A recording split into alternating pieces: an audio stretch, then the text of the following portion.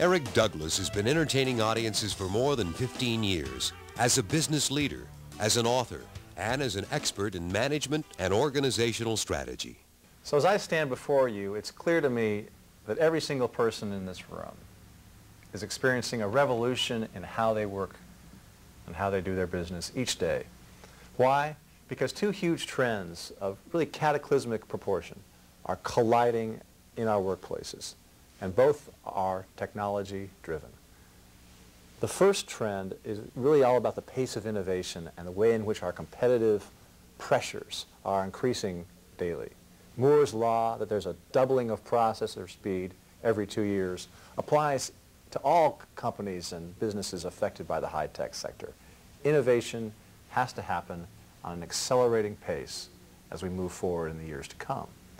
Now, think about this too. Think about the fact that the way our minds work and the way we process information is struggling to keep up with this. And so the average attention span has gone from 20 seconds 20 years ago to 8 seconds today. The number of decisions that a manager makes on a given day is right around 3,000, double what it was 10 years ago. Within this kind of accelerating, expanding pace of change and innovation and decision making, we need new tools. We need new ways to work together and be effective. His work with companies like International Thompson, American Public Television, and the University of California has given Eric special insights into how people work together. The result?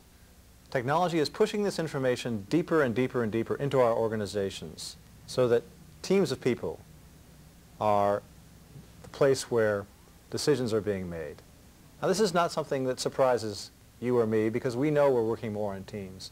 But if you think about these two forces together, the external pace of innovation, the internal acceleration of information, you can see how teams will feel more and more burdened in their responsibility to make decisions together. Now, companies like Hewlett-Packard, eBay, Genentech, they're committed to teams. They know that there's no longer going to be a single omnipotent boss making all the decisions. And I applaud this trend. I know it's good for us, except for one small thing.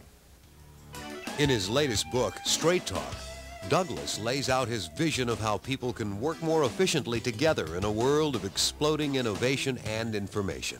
If more decisions need to be made by more people, and those decisions need to be made more quickly, and more decisions need to be made by groups of people working together, then I submit we have a disaster in the making. I mean, think about it. Groups and teams of people working together to make fast, efficient, expeditious decisions. That's something we haven't been able to do in 2,000 years on this planet. How can we expect to do that now? I maintain that nothing short of a quantum leap in the way in which we process information and the way in which we acknowledge the unconscious assumptions that we bring to the table and the way in which we position ourselves as co-collaborators rather than as advocates for a specific position or decision. Nothing short of those kinds of quantum leaps in thinking about ourselves and our role in the organization will be enough for us to succeed in this new environment. Straight Talk, a main selection of the Executive Book Club, has become the basis for a series of management workshops for people to learn how to work together to tackle tough issues. You know, in writing this book, I thought a lot about my dad. My dad was a wonderful guy. He was an engineer, a scientist, an inventor. He invented the machines that make frozen orange juice possible. So when you have a glass of orange juice in the morning, you can think about Peter Douglas. But my dad taught me about the value of sophisticated tools and about the importance of having the right tool for the right job. And he would always say that buying the best tool was always a worthwhile investment. I've tried to follow that philosophy in my work in our company. As a keynote speaker, Eric Douglas has held audiences spellbound with his vision of how the workplace is changing. So we're here to discuss the future today and the future of the workplace. And I want you to imagine the workplace in 5 or 6 years with me. Now, first of all, we've got the internet. We've got extraordinarily high bandwidth. We've got new video streaming software, and we've got new video conferencing tools all at our disposal. What does it mean?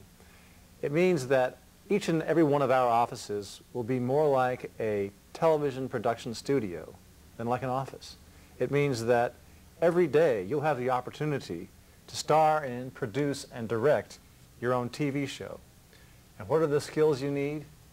Communication skills, programming skills, and most important, leadership skills, because the tools you're going to be using here are designed for one thing and one thing only, to allow virtual teams working in global organizations to communicate and work together across infinite networks in real time.